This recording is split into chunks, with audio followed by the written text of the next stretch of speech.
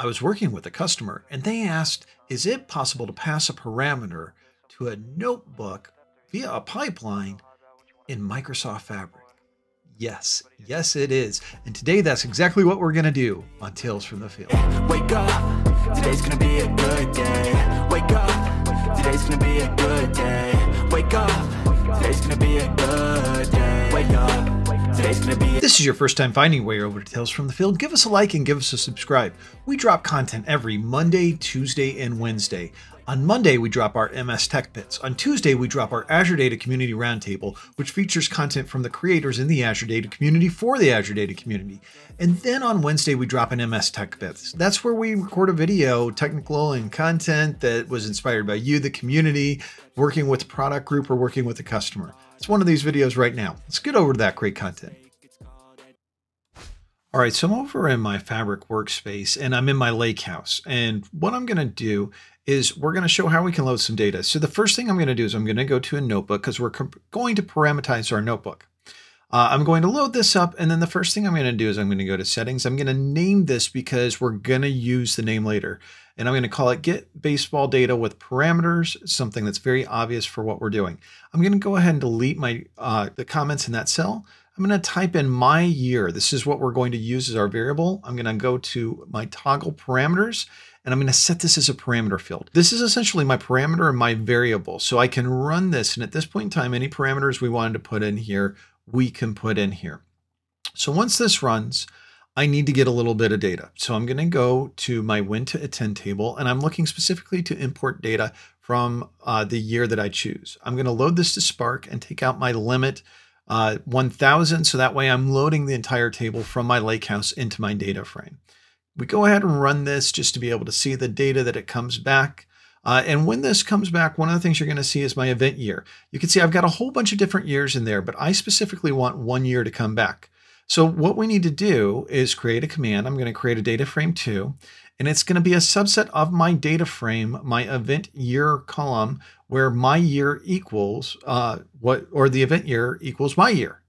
So if I run this and display my data frame 2, you can see just like we expect, I get my event year with only 2013 data associated to it.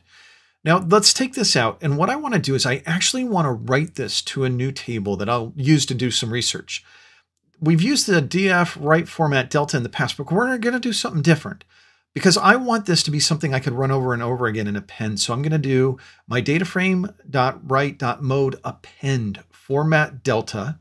And then I'm going to save this to tables and I'm going to make a new table named baseball data. We're going to run this and just validate that this works. This runs, this takes all of our data. It pulls out only our year based off our variable. And then what we'll do is we'll go over to our Lakehouse and we're going to look at, we'll auto load our baseball data table. We load this and we see, yes, 2013. That's the only data that's in there.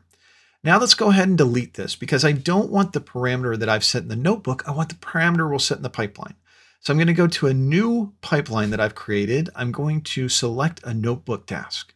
And in there, I'm going to name this notebook something simple that reflects exactly what we're doing. Get baseball data by year with parameter. Then I'm going to go to settings and I'm going to go into my notebook and I'm going to select the notebook that we just created. I'm going to select get data with parameter. All right, now we go to base parameters and new. And this is where we add our parameter for our notebook. My year, exactly what we've named it. It's an integer value. And I'm going to type a different year in here. I'm going to type in 2015. This specifically allows us to be able to get this data. I could make this dynamic content. We could use a lookup table. We could use a loop. We could use metadata. But right now we're keeping it simple so we get the concept. So I'm just going to go ahead and run this. And when this runs, it's going to execute the code in my notebook. We don't have any lookups and shows. We don't need that at this point in time.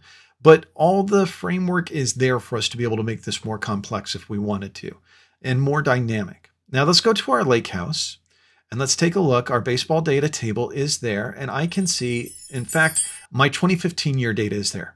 But wait, there's more because we made this so we could append it. So I'm going to come back in here and simulate if we did a for each loop. What if I passed a different value, 2014? I'm going to go ahead and run this again. And this is the power of that append command. It's very important for us to understand that not only did it create the table, but it also is appending the data in there. So when I rerun this, what I'll be able to do is I'll be able to go to my lake house, and then I'll be able to validate the data here. Actually, I'm going to go to my SQL Analytic endpoint, click on baseball data, and you can immediately see when I click on that data, my 2014 data loads. Boom, powerful stuff. So what did we cover? Well, we covered a lot. We covered how you create a parameter within a notebook in Microsoft Fabric, and then how you can go to a data pipeline and call that parameter to be able to pass it a value.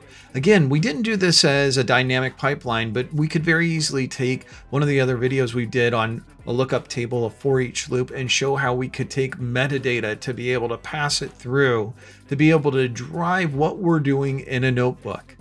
Fantastic stuff. So sound off. Is there anything that wasn't clear? Any questions you have? We would love to hear from you. Thank you so much for joining us on Tales from the Field. Be good to one another out there. Do the Bye, everybody. aftermath of preparation. Good food, good mood, blood in circulation. One step back.